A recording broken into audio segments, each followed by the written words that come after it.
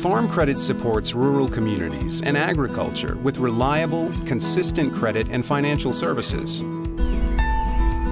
Our cooperative structure and unique funding model help deliver on that mission to every county in rural America. As a private and locally owned cooperative, Farm Credit borrowers become owners of their local farm credit lender when they take out a loan. This gives them the right to elect their peers to represent their interests on the board of directors. Cooperative ownership is especially beneficial to members when the co-op shares its earnings. But where does the money come from to begin with? Farm Credit does not accept deposits and is not funded by the government. Instead, Farm Credit issues bonds in the money markets. The money from the sale of these bonds is used by local farm credit organizations to make loans to rural communities and agriculture.